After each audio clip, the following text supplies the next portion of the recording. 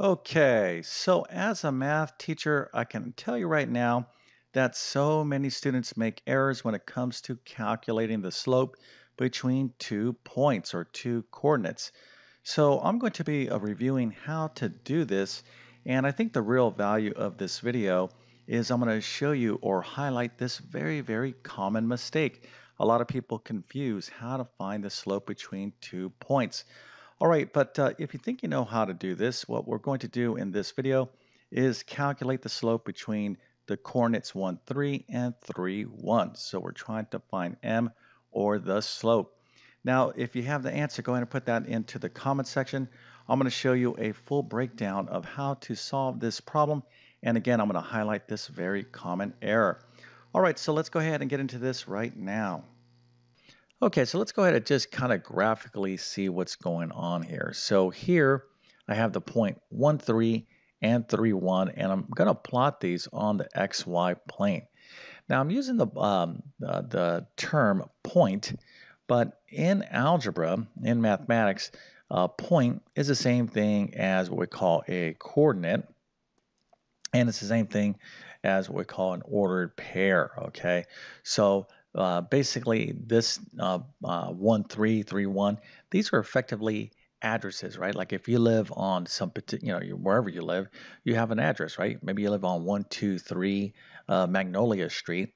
Well, that is your address, right? So the location or the address of these points, we use a kind of location system, and that is an ordered pair. All right, so effectively an ordered pair is we're going to have a pair of values and they're going to have a specific order. Okay, x being the first value. Okay, so these are our x's, and the second number is our y value. Okay, so, but anyways, don't let these terms kind of throw you. They are all synonymous. So I can say, here are some coordinates, or here's some ordered pairs, or here's some points.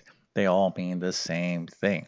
Okay, but obviously you definitely need to know how to find or write the ordered pair, the XY point for respective points and plot points, all really basic stuff.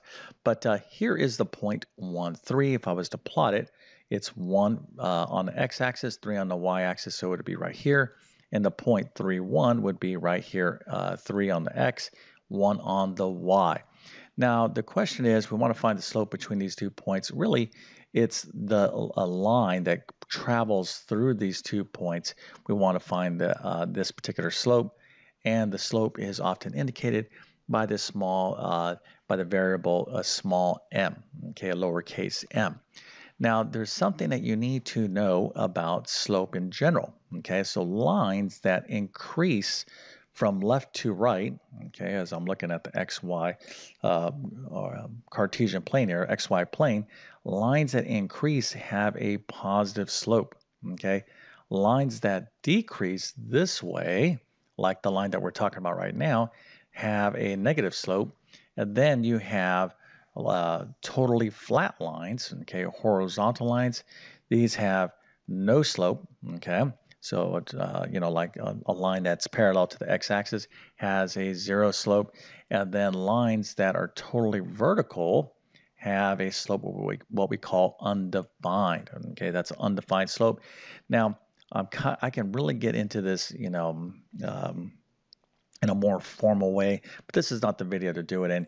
There's a lot that you kind of need to kind of understand about slope, but these general kind of patterns are important because when you're looking at something like here, I have, I want to find the slope between these 2 points, or a line that would pass through these 2 points. If I look at the pattern, I'm anticipating that my answer is going to be negative, right? Because it follows that negative pattern. So when I calculate this, I better get a negative number. So just knowing, if you want to cut a quick way to check whether you think you got the right or wrong answer, just plot these the 2 points that you're trying to find slope with, and just ask yourself, hey, is it positive or negative? That at least that's kind of one way to kind of check. Okay, obviously, if you have the wrong sign, like some of you over here, okay, if you got your slope being equal to 1, that's a positive number. The slope is negative. Okay, so if you were to have those points plotted, you'd be like, oh, it can't be positive because this is negative.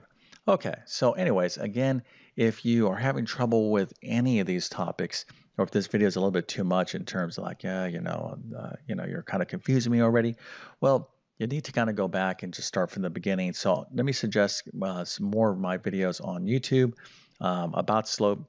I do have some more basic videos, but really probably want to check out like my pre-algebra course or my algebra 1 course and go into all my instruction on slope. Okay, so what is the formula for slope? Well, there's different ways we can describe the slope of a line, and these are the most common ways. So the slope, by definition, is the rise over the run of a line. So we're talking about like a fraction here, right? A rise over the run. Now, a fancy way to describe this is the rise of a line, okay, is how much it's rising or dropping down. This is in the y direction, right? So we can write it this way. The change in y, this little triangle, is a fancy way to say delta y, right? This is actually what we call the delta.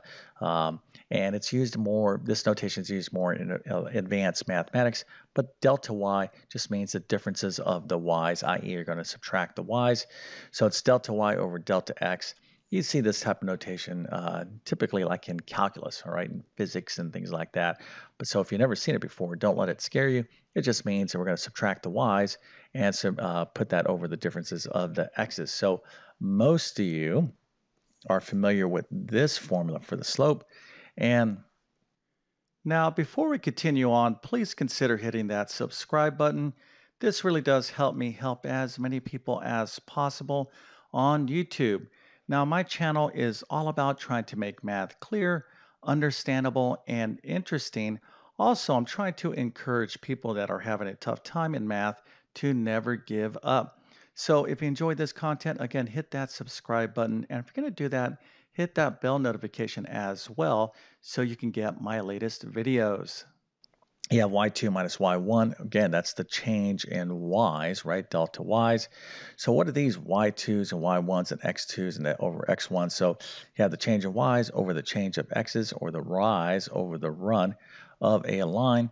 So if you're given 2 points, x1, y1, okay, and another point, x2, y2, we simply just plug in those values into this respective formula and we'll be good to go.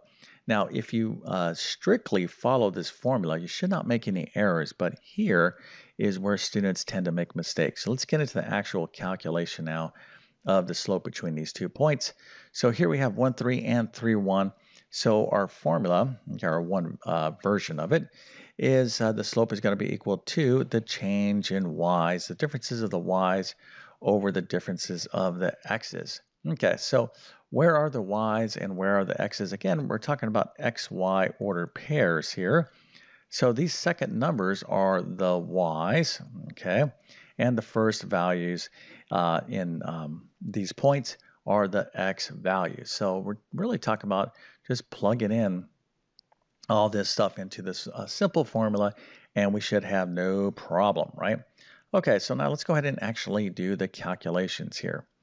Okay, so here I have the slope is equal to 3 minus 1, but that represents what? Well, I'm going to subtract the y's. I'm going to find the differences of the y's. So where are the y's? Well, this is one of them, and this is the other. So I'm going to go ahead and take 1, and I'll subtract away from 3, or 3 minus 1. You can kind of see that right here, okay? No problem there. Now here is where students will make an error. You're like, okay, I get that. I'm subtracting the y's. Can I just say 3 minus 1? Here's the x's right here, right? So if these are the y's, let's subtract the x's. 3 minus 1. Would that be okay? Well, no. It has to be 1 minus 3 if you do the problem this way. So why is this? Well, this is this in very important detail, and I'm going to tell you this right now. Okay, order does make a difference. When you're subtracting the y's and subtracting x's, you have to be very careful. And when it comes to slope, there are two huge common mistakes that students make. Right. The first one is students will sometimes put the x's over the y's. Okay, remember it's the change in the y's over the x's. I'm just telling you from decades of teaching math, the kind of mistakes that I've seen. A lot of times students will forget the formula and they'll kind of flip this upside down. So don't do that. So That's one mistake, but the second mistake here, the one I'm going to emphasize, is probably even more common.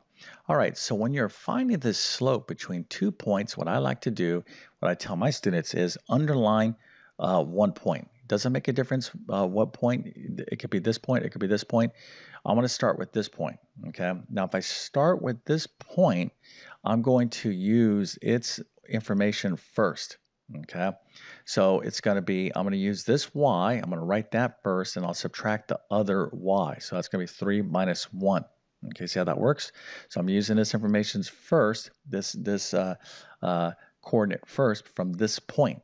So that's the differences of the y. So when I go to find the differences of the x's, I must use this coordinates information first again. All right, so that is 1. All right, 1 minus 3. 1 minus 3. Okay, this coordinates information comes second. All right, now if you said, oh, well, I just subtract the x's, 3 minus 1. Well, if you did 3 minus 1, you would have 2 over 2, or positive 1. So that, again, we know that's wrong because when we look at the plot of this of these 2 points, we're expecting a negative value. So this is a huge error. A lot of students make this mistake. So 3 minus 1, of course, is 2. 1 minus 3 produces that negative 2. 2 divided by negative 2 is negative 1. And that is what we're anticipating, right? We got a line going through these 2 points. It's going to be something like this. So we're looking for a negative slope. Okay, so I hope this video helped you out. And if that's the case, don't forget to like and subscribe. Now, if you need additional help in algebra, check out these courses right here. So, pre-algebra is for those of you that are studying basic algebra. But if you are further along in mathematics, then you may want to check out my Algebra 1 or Algebra 2 courses. Now, my Math Skills Rebuilder course is a review course. I cover basic math, algebra, and geometry in this course.